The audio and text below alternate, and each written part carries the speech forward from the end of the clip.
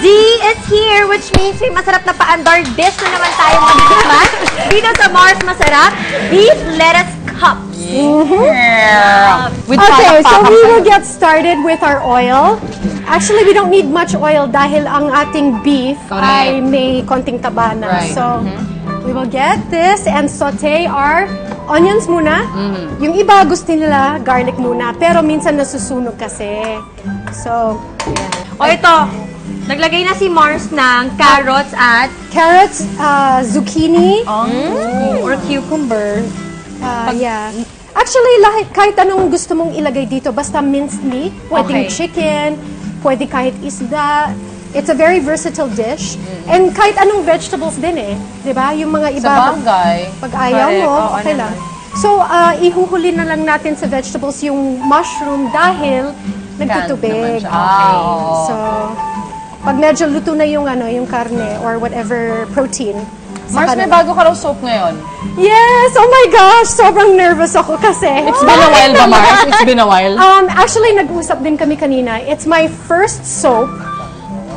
And it's the first time na magkukontrabida ako. Wow! Exciting yan! Bigyan mo ako ng tips kasi pag binabasa ko yung script, as in, affected ako na parang salbahe yung babae na yan, tapos ako talaga. Ikaw yun. Oo.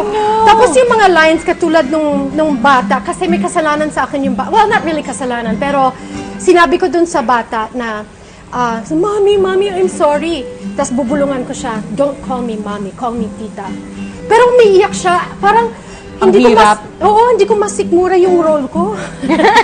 Grabe yung challenge yun. Hindi, pag first time ka talaga magkontrabida, iba. Lalo na if there's like a child involved. Kasi kahit ako nung tayo na with second chances, after nung eksena, parang may iyak ako. Kasi ganit ka, syempre, I have a son. Kasing edad niya, so super affected talaga. And you wonder if yung children actors, kung hindi talaga sila na-affect. Ikaw ba nung bata, pag kunwari inaapi-api ka nun, na Sarah, may times din ba na parang, grabe na kayo Hindi. Alam mo yun? Hindi, kasi kinukondition din yung isip ko nung artista na parang, uy baby, hindi to totoo, acting lang to.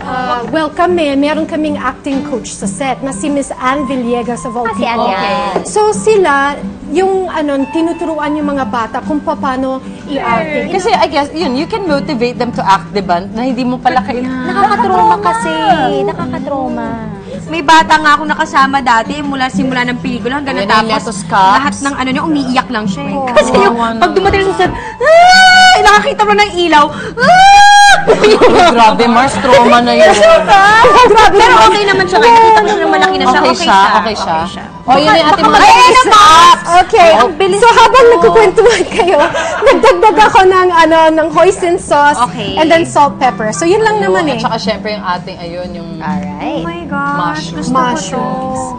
Ayan. So, para sa mga gustong mag-cut down on carbs, this is perfect for you. And, syempre, kung ako to, magdadagdag pa ako ng mga lime, cilantro, para mas aromatic.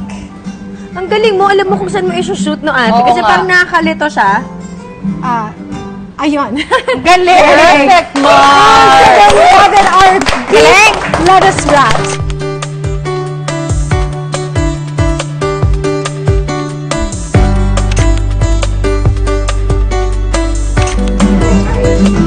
Ito na.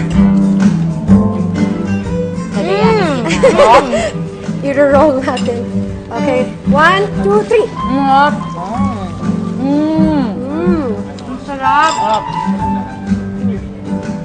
Kasi ang dali lang na gawin.